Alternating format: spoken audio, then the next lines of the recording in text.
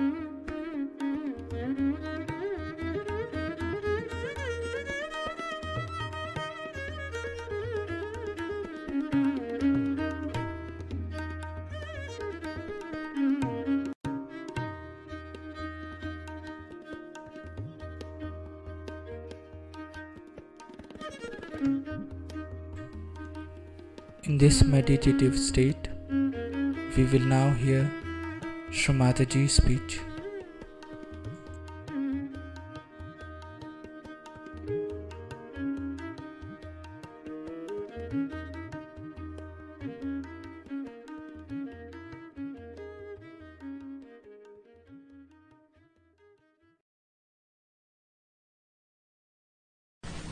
And how it resides within us.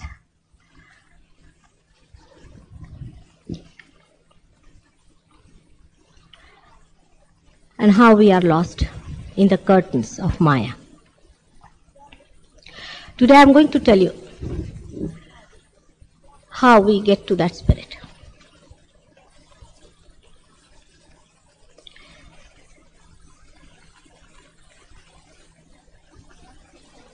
There are two types of methods people employ in finding out that spirit. One is called as Anavopai and another one is called as Shaktopai.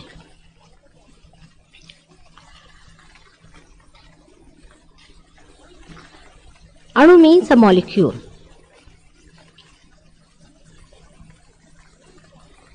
When we are lost in the Maya, as I told you last time,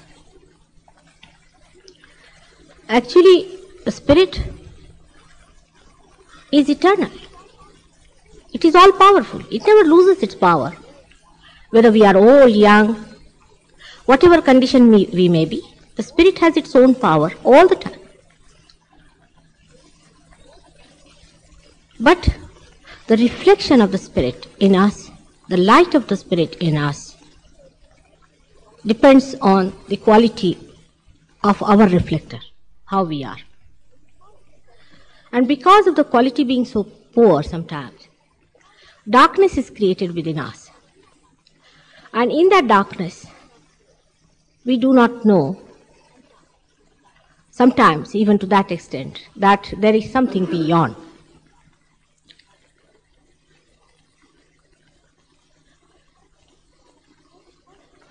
So the first style of seeking is anavopai, as you call it, or which is depending on separating molecules after molecules. Because under these circumstances, when you are surrounded by darkness, you see spirit just as a molecule, or you can say spark or a flicker. Sometimes you just get a flicker of it. As you know, the thoughts arise within us and fade away. We see the thoughts rising and fading away.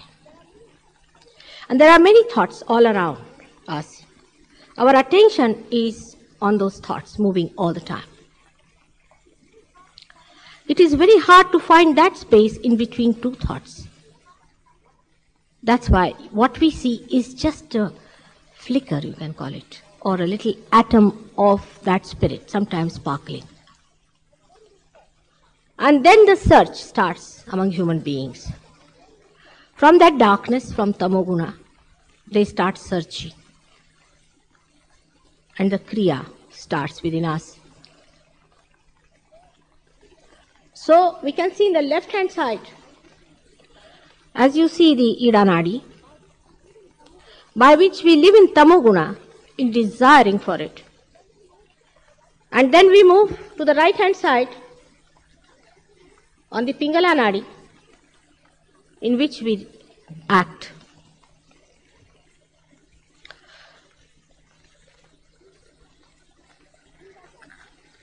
In that action, we try to find the spirit. Of course, first we think it is in getting material advancement that you will find that spirit, that flicker. And so we go in for material advancement. Now, material advancement is very different from the spiritual advancement. Or we can say the material happening, what we see like a plane landing or a plane taking off or a collision of two trains or any such happenings are outside, and spiritual happening is within.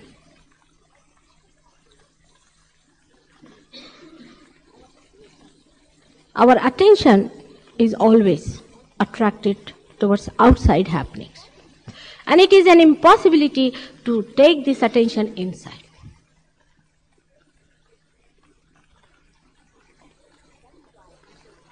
That is why something has to happen within us to attract that attention inside. We cannot force our attention inside. So people try normally. The anavopai is that what you call Ashtanga Yoga and other yogas, by which they try separating themselves from myth, from darkness. For which you need very astute, honest, sincere people. Very young, celibate, innocent people, those who have to live in the forest with their gurus. So they keep out their attention, which is called as nirodha. They stop their attention spreading itself. They concentrate their attention with the help of a realized soul. If you come to India, you will meet some real sages like that who live on top of hills and mountains, who are not easily available to people. They do not sell their religion, or they do not sell their realization to people. Hidden away from the madding crowd, they exist there. One of them has told Samoni Sahajogis that he has practiced Anavopai for 21,000 years from when he was just a frog. It's fantastic that he carried on for 21,000 years every year, life he was born. And still he cannot raise the Kundalini of others very easily. Still he does not have the power to raise the Kundalini the way you Sahajogis can raise. It's most surprising. He has given realization to only one person. Only one. In 25 years he worked on him. The same way Anavopai. These are the people who are detached, Vitaragas. Not that you have to run away from anywhere, but living in the society only you can achieve it through our Sahaja-yoga or Mahayoga. This is Shaktopai. But these people still are afraid to come in the cities because they could not make people understand.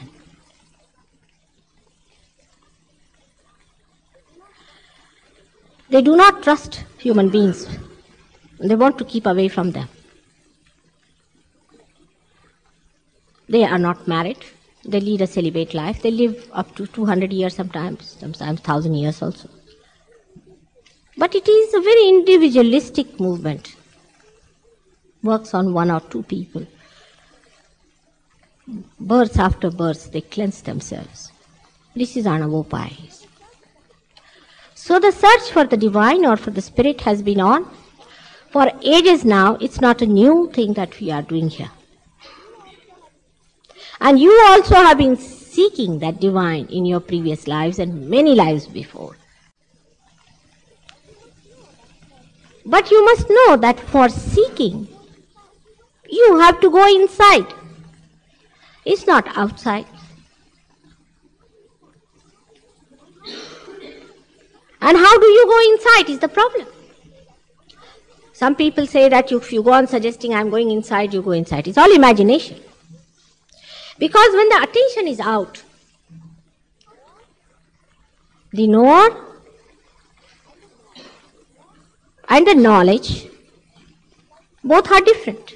Like if I see this thing now, for example, if I'm not a realized soul, I'll see this one and I will just think how much they must have paid for it, what is it made of, from where did they get it, all sorts of these superficial things as you can call it. At the most, somebody might say it's very aesthetically placed and it has very great balance and all that, at the most. But it is all outside. Because the knower who knows about it is outside the knowledge.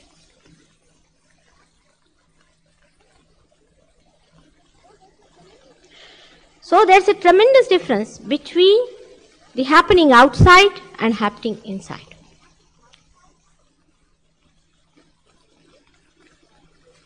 When you see a train colliding, you'll say, oh, look at this, what is this they have done, this driver is wrong, and that these people have suffered so much and all sorts of things. You'll start collecting money, whatever we do normally, you see.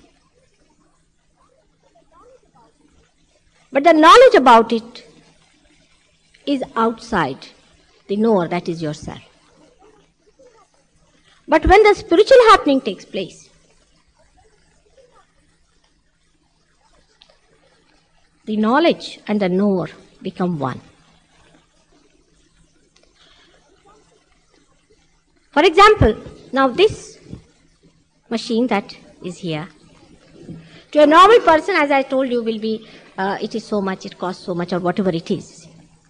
But to a realized soul, it would be, is it vibrating? Is it emitting vibrations? What sort of vibration it is emitting? It is good or bad? Because then you start understanding it according to spiritual value and not according to material value. I hope you understand this point. Spiritual value is an absolute value. And what is the measure of that is the spiritual joy. The vibrations give you spiritual joy. The good vibrations, I mean. What are good vibrations? Are nothing. But the coefficients of this whole thing is emitting through it the all-pervading power which is giving you joy. It is an absolute value. You take 10 children who are realized souls, you tie their eyes and ask them to put their hands towards one person. All of them will show you the same finger which is burning, whichever is the chakra they are catching.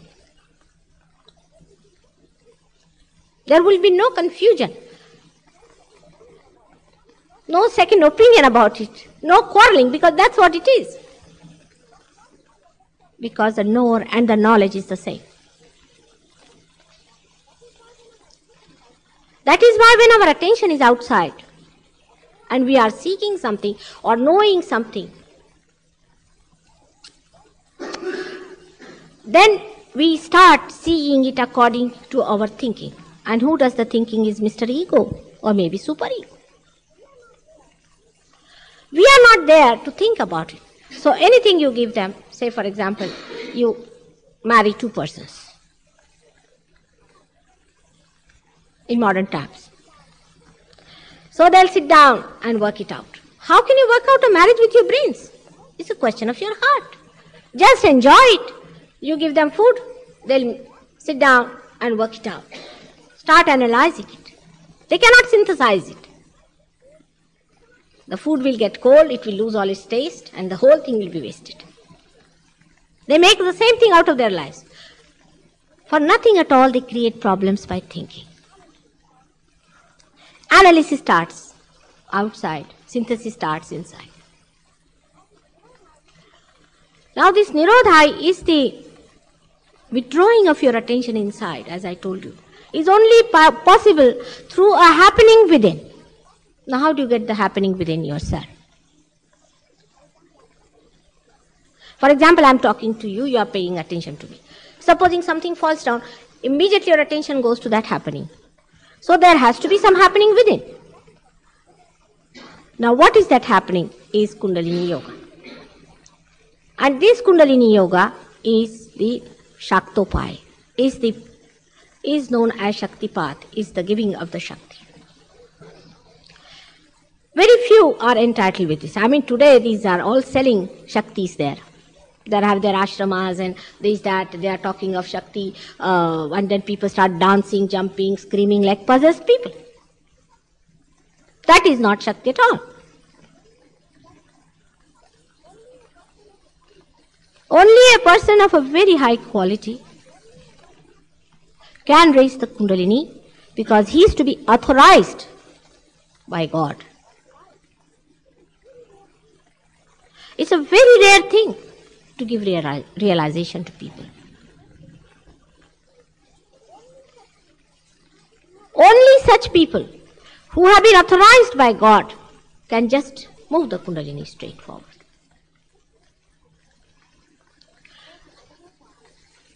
So the Anavopaya is a very slow action. It's for few individuals who get out of this Maya, this illusion, and tell people that this is all illusion, it's a mirage, you are running after a mirage. Don't run after this mirage. But still, people can't believe them. They crucify them, they poison them, they beat them, they do all kinds of things to them. I mean, they did not do any harm to anyone whatsoever. That they should be treated so badly by human beings.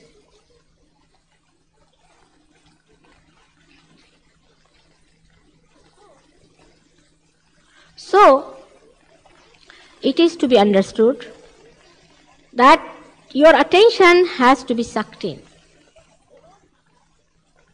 The Nirodha has to work out.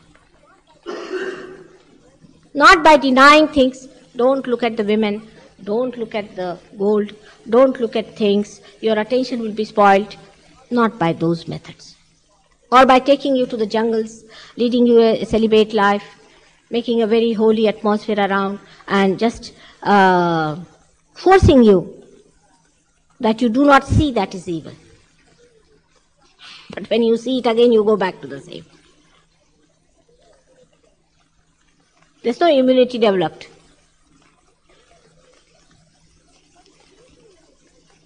So the attention, when it's sucked in by Kundalini rising, the first thing you notice is that there is dilatation of the pupil. Now, dilatation of the pupil will cause kind of a blindness, normally. There was a lady doctor who had come for her realization to me once, and I tried to raise her Kundalini. It wouldn't go beyond Agya. While she was driving, suddenly she felt that her eyes were dilating and she couldn't see. So she took her car on one side and she said for about a minute, I just could not see anything. I was quite worried. I felt my dilatation of the pupil is taking place and I was worried about it, that have I become blind? And then again, she got back. But when she went back, she was seeing much better and there was a sparkle in her eyes. Eyes were sparkling. She telephoned to me. She said, does it happen? I said, yes. To attract your attention from outside inward. Kundalini does that to you, that she dilates your pupil. Now the doctors may come on my head and say that it is a parasympathetic or a sympathetic action. They do not know. They are not yet decided. It's the action of Kundalini. They don't know about Kundalini. Even if you show them pulsating, they will not believe it. They don't want to believe it. They want to remain outside in ignorance. All of them are like that. Now everybody is saying that now outside battles are over. We have to have battle inside. We have to fight ourselves. Anywhere you go, they will say that we must find our wholesomeness. Oh, big lectures, conferences after conferences. People are talking so big, talk. But when it comes to reality that you can have it, it's a very slow movement. Still better than Anavopai. By Anavopai, who are living in the city, they will not reach anywhere. They cannot. If you try to do all those things, if you do not have a realized soul as your guru and also the atmosphere, either you will get into ego or into superego. You will have a problem there. Either onto the left or onto the right. Supposing you tell them, now don't drink, don't smoke. Immediately you will get conditioned and Mr. Freud will stand up and say, see, you are conditioned, you should have all the freedom. Alright, so go ahead, do whatever you please. So your Mr. Ego will become like a big balloon on your head, you see, if you do whatever you please. And then you have a big forehead coming out, eating everyone out like that. And I have given a nice speech on Mr. Ego, how it tries to strangle everyone and how we are raising against everyone. This Mr. Ego gives us the feeling that we are something. And that is the one which keeps us in bondage of ignorance. And it's like I sometimes feel like the fist of a boxer, Anybody tries to go near it, it gives you a bang back. Anybody tries to say anything about it, it will come out with a big bang on your head. So if you do not pay attention to your ego and say, no, I must not eat this, I must not do this, I must not do that. Finished, you go on to the left-hand side and then you get the conditioning and then you may fall into the traps of Mr. Rajneesh or someone like that who is conditioning you. And you cannot get out of it. You try your level best. You cannot get out of it. Because they entrap you with their hypnosis. You go into your superego, you are hypnotized, you are possessed and whatever you may try. All such people are very difficult for Sahaja Yoga. They think I don't know what they are doing. But it is not my knowing, it is your knowing is the point. The loser is within you and the winner is also within you. It is you have to gain, not me. Sahaja Yoga is not for me at all. I don't have to do it. It is for you to do it, to gain that knowledge, which is yourself. Only thing I can do is the Shakti path. But actually I don't do it either, I can tell you. I don't do anything. I'm just sitting quiet. It just emits. What can I do? That's my nature. It just flows. It works out that way. But we want, because of our ego, we want all challenges. Supposing I tell you tomorrow that you can only get it by jumping 100 times, you will immediately start doing it. If I tell you, say on another sort of a efficiency trip, that supposing you do it 100 jumps in 5 minutes, you will get it faster, you will do that. Or else I give you another kind of a pralogan, as they call it, temptation. Like you put 5 rupees today. Then I say, no, you better put 10 rupees. You put that. It's like running a horse, Please. See how superficially we look at this. In this superficiality, we are going to get lost completely. If you are really seeking, then you find it and be there and get it. This is your own.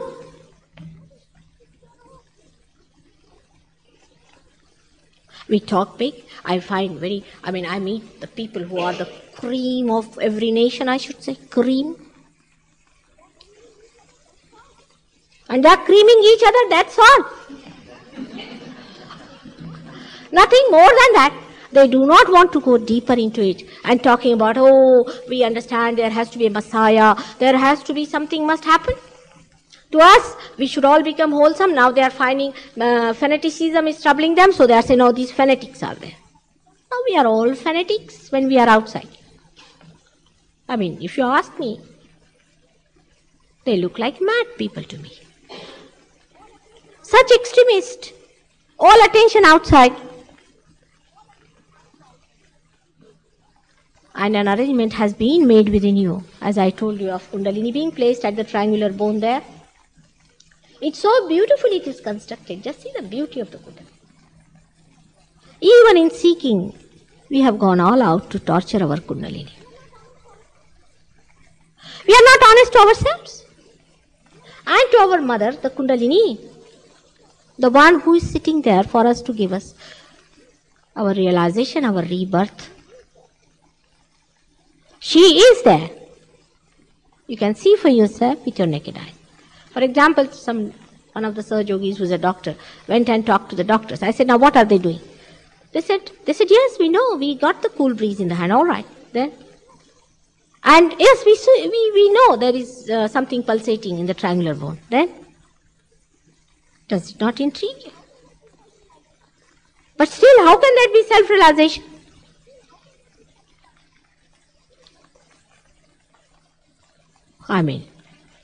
It is beyond anyone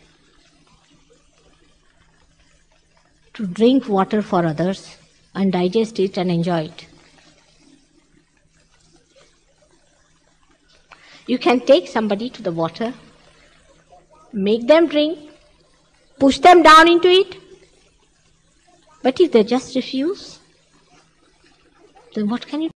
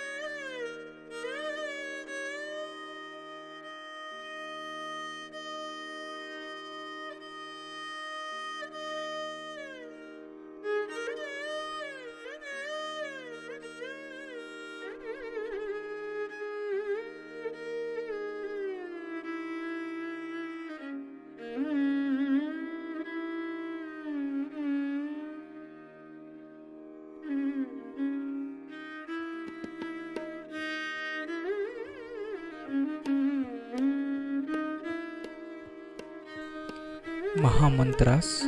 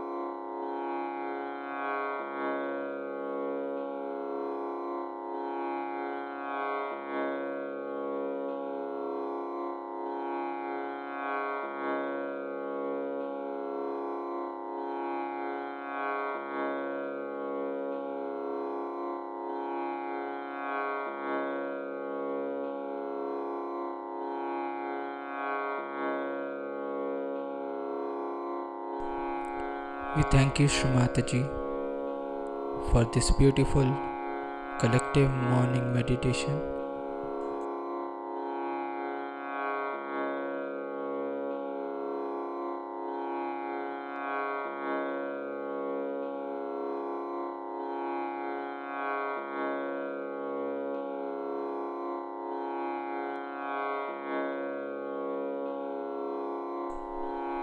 Let us all bow down, raise our Mother Kundalini and put Bandhan.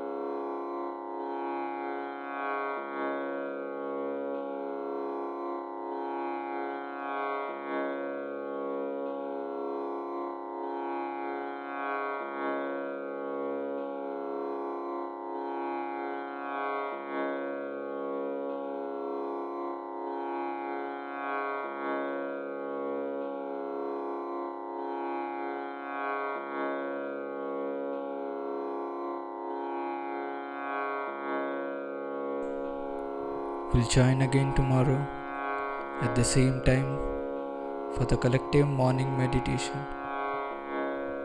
Jai Shri Mataji.